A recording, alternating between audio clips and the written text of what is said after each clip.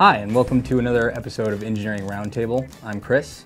Today we're going to be talking about solar power. So I'm headed to Burning Man here in about 20 hours, and for my project this year, I wanted to do something with a weather balloon, a bunch of LEDs, and a solar-powered system, because obviously I don't have anything to plug into out in the desert. Solar power, even though it requires about 5 simple components, can be very tricky when you come up against the engineering trade-offs that you have to consider when designing your system.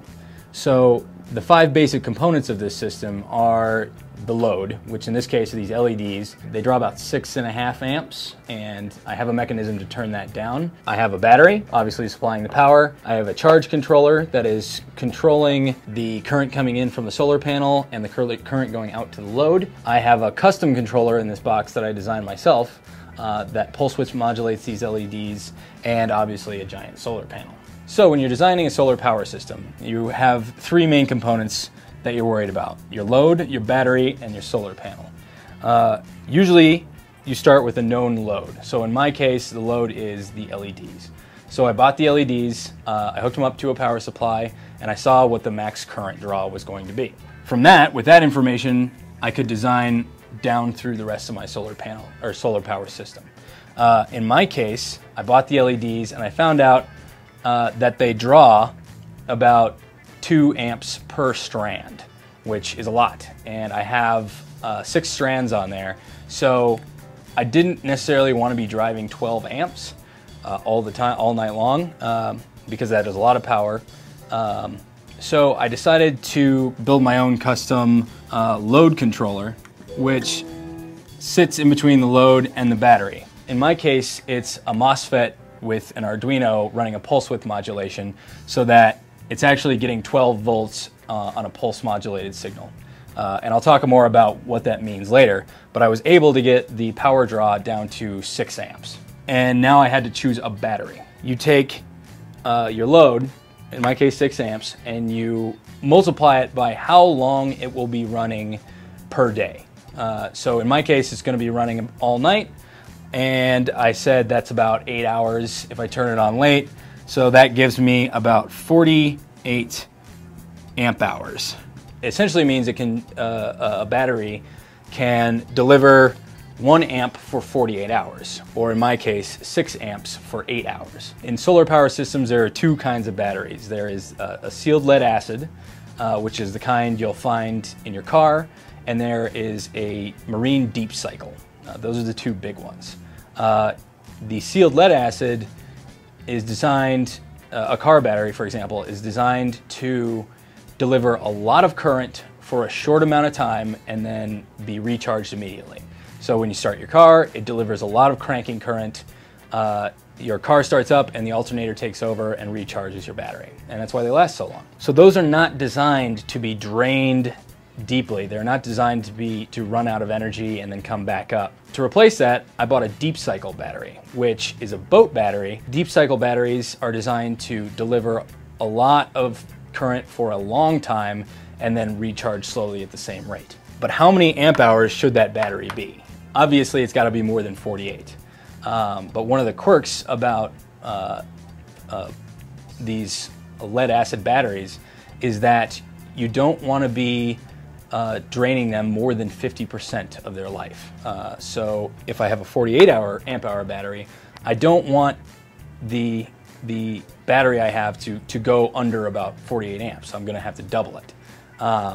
So what I ended up with was a 109 amp hour battery. Even if I leave it on too long and it drains it even more, I've still got a few amp hours left in the battery, so that it never goes under 50% of its life. So now I need to choose a solar panel that's going to charge for about 11 hours of sunlight, and it's going to put all that 48 amp hours back into the system. For that calculation, I take what I require and I divide it by how much sun I'm going to have. So 11 hours of sun, that equals about 4.36 amps per hour of sun. So I need a solar panel that is going to deliver charge at more than 4.36 amps. In order to actually purchase a solar panel, I'm going to need some number in watts.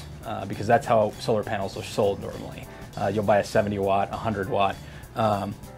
So I need something that is capable of delivering 4.36 amps, but I need to know the wattage. So what I do is I take that 4.36 and I multiply it by the normal charging voltage of a battery, which is 14 volts.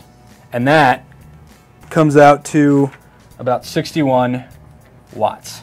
So I know I need a 61 watt solar panel that is able to deliver 4.36 amps closed circuit current.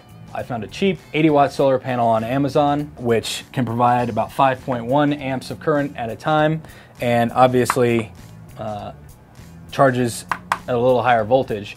So I'll have plenty of power during the day to recharge these batteries.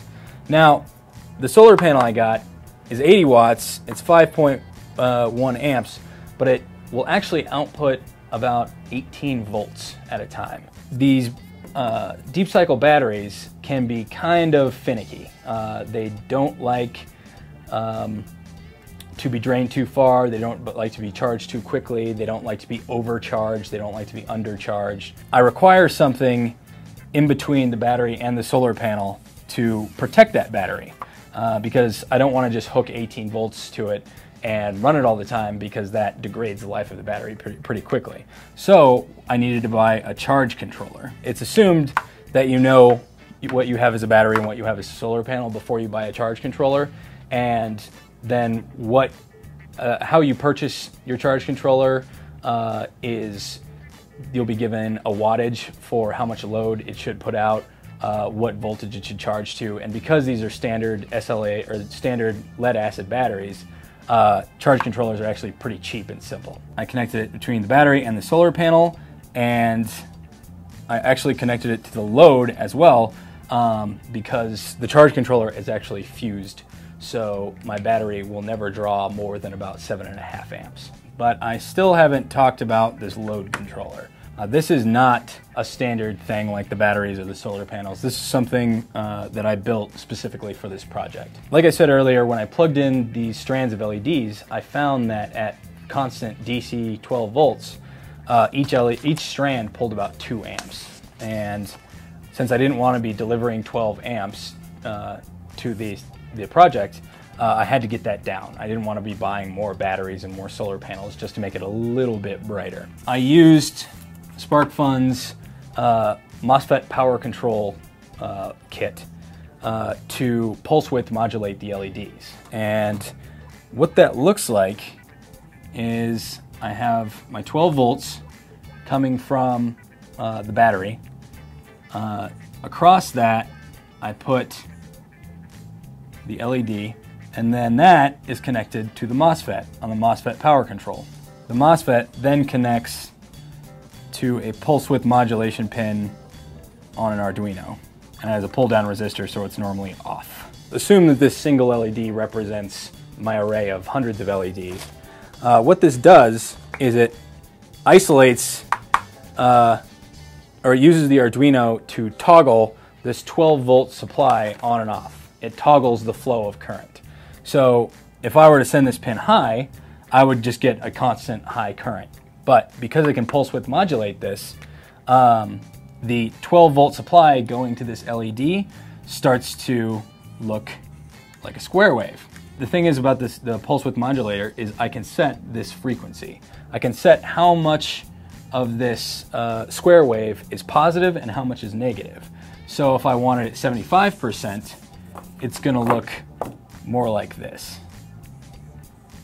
So a lot more time positive, a lot less time negative, or a lot less time at zero. And that has the effect of making the LEDs brighter. I could have just hard-coded it into the Arduino, a pulse width modulation of 75, 100. But what I did is instead is I connected this to, connected the Arduino to a potentiometer at an analog pin, and I used that potentiometer to set the level of the pulse width modulation. So I can actually change the brightness of the LEDs on the fly with a knob on the controller. I have the LEDs, which are connected to the load controller, which is in this box. The load controller has two power switches, one that disconnects the battery from the load controller and one that disconnects the LEDs from the load controller. And here's the potentiometer I was talking about that changes the pulse width modulation. I can connect the battery and the Arduino, the LEDs come on, and then I can dim the LEDs with this potentiometer. The charge controller is then subsequently hooked to the battery and the solar panel. Right now, it's charging, even on the lights from this video, it's charging the battery through the charge controller. If the battery voltage goes too high, it'll cut off the charge. If I drag too much current on the load, it will cut off the charge to protect the battery. And this charge controller has the added bonus of having a fuse in line with the battery, so if I were ever to short something out in the load, or something were to go wrong with the charge regulator, the battery will not be damaged.